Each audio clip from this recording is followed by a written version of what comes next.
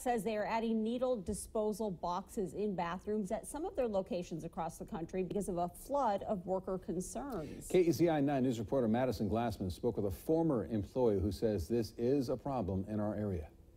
They looked kind of like a scene out of a horror movie. Except it's not a film, it's real life. Dirty syringes and needles. That's what Starbucks employees across the nation reported finding in their bathrooms. That's why a spokesperson with the company says they're taking action and installing needle disposal boxes in select stores. When I first saw it, it disgusted me. Vic's son Van Wee worked at the former Starbucks on 18th and Pearl. Van Wee says finding needles was not uncommon, but shocking every time. During his second week of working at the former Starbucks, he was responsible for cleaning the bathrooms and was horrified at what he found when he opened the door.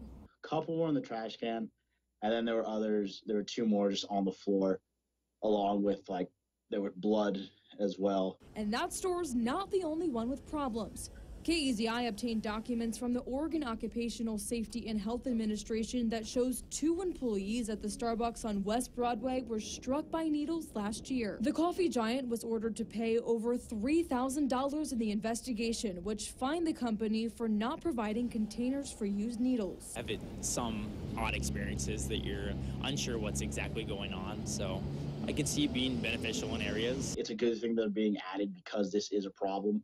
However, to me, it shows that there's another problem at hand, and it's just, this is one of the byproducts of that drug problem. Starbucks declined to comment which stores in Eugene have disposal boxes, but I checked out the store on 13th and Alder near the U of O, and sure enough, I found one. In Eugene, Madison Glassman, KEZI 9 News.